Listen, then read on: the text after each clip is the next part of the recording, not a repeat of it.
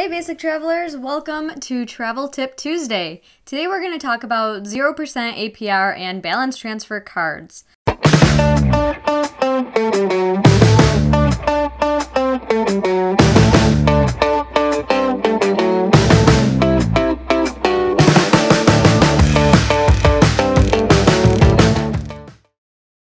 Before we get into it though, if you haven't yet, please subscribe to our channel, give us a like and turn on those notifications. We really appreciate it. 0% APR cards are just like they sound. So basically what they do is they give you a set time period for no interest. Usually it's for 6, 12, 18, sometimes up to 24 months. That's pretty rare, but what happens is if you have a large purchase coming up, you can use a zero interest credit card to get no interest for whatever the term period is that you signed up for. What I really like about these offers is usually when I have a big purchase like home renovations or something like that, if I know I might not be able to pay it off right away, but I can pay it off within that selected time frame, it's great for that to avoid paying any interest. One of the things I do want to note though is let's say you have a 12-month 0% APR card and it starts from January 1st, 2021 to December 31st, 2021. Let's say you make a purchase in June 1st of 2021. You are only going to have 6 months left of that 0% APR, so it doesn't reset. It is just a flat, it ends at December 31st, 2021. And at that point, what you would want to do if you haven't paid it off, you could opt into doing a balance transfer. So balance transfer cards work pretty similar, except for they pay off existing credit card balances.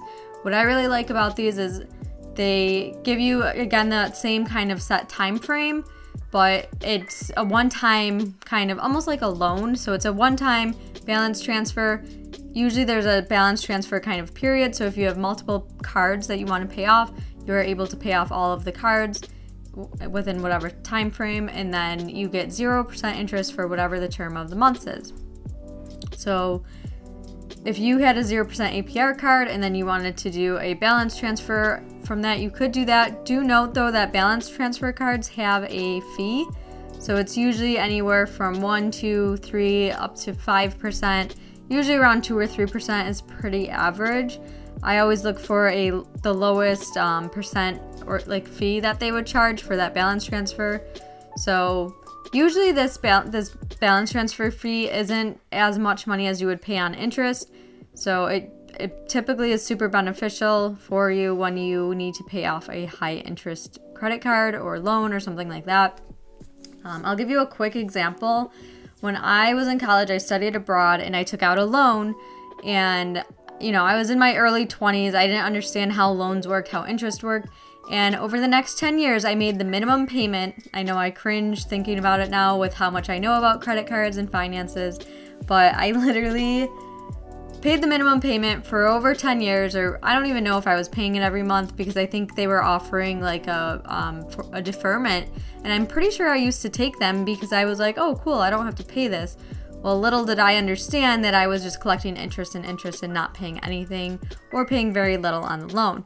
So over the next 10 years, I paid back the loan. It was a $10,000 loan, and I still essentially owed the bank this like $9,750 or something like that. It was insane. I was so shocked that I literally paid $10,000 worth of interest only, basically. So eventually what I decided to do is transfer it to a 0% balance transfer card, and I paid the origination fee, whatever that was, and I just worked on paying that off.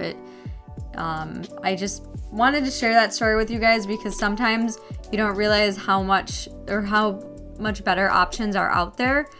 If someone had told me when I was in my early 20s, I would have probably saved myself $10,000 or even like $8,000 or something. But there's definitely ways to get yourself out of debt. So if you are in debt and you needed a way to kind of get out, zero interest APR cards for number one if you have an emergency coming up or something, a big purchase you need to pay for. And then number two is those balance transfer cards. If you have some credit cards right now with high interest, I would try doing a balance transfer. Do note though, if you have high balances on your credit cards currently, it might be really hard to get approved because banks don't like seeing if your credit is totally maxed out. So you might have to get a loan or something like that first to pay off the cards. And then if you wanted to look into doing a balance transfer like I did, or just make sure that you are paying the loan on time to make sure you don't overextend yourself. So really, I think there is, zero interest cards and balance transfer cards are really an awesome way to get out of debt quicker if you're in debt, or just like right now the holidays are coming up. So it's a great time to use a 0% APR card that you could get your Christmas gifts on or whatever, if you just know you need like an extra month or two or whatever to pay them. I'm not advocating for just spending mindlessly.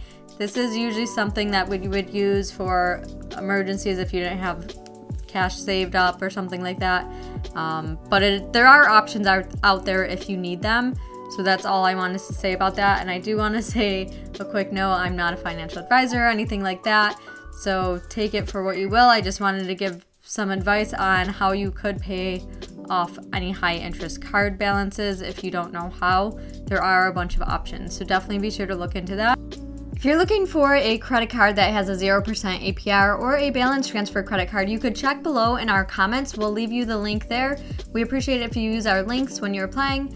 We get a small commission and it helps support our blog to keep it up and running. And we want to give you some more great travel tips and news, and we hope that it's really helpful to you. If you have any questions, be sure to ask them in the comments and we'll get back to you on those answers. And yeah, and I guess that's going to be our travel tip Tuesday for the week. I know it's not really a travel tip, but we're a travel and finance kind of points blog. And if you haven't checked us out, be sure to check us out on our Facebook page.